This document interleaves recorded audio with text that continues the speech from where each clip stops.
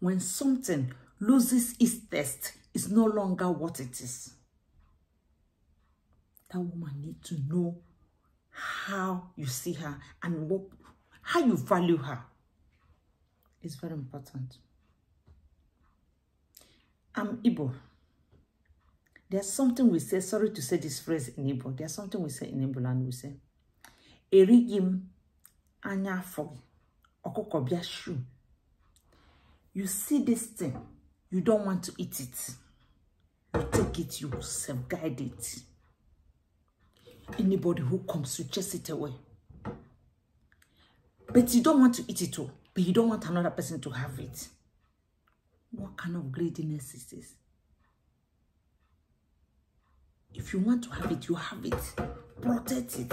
Nurse it. Care for it. Show it love. Value it. Say, you are the best thing.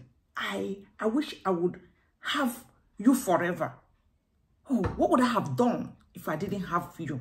You tell it to the woman. Let her know.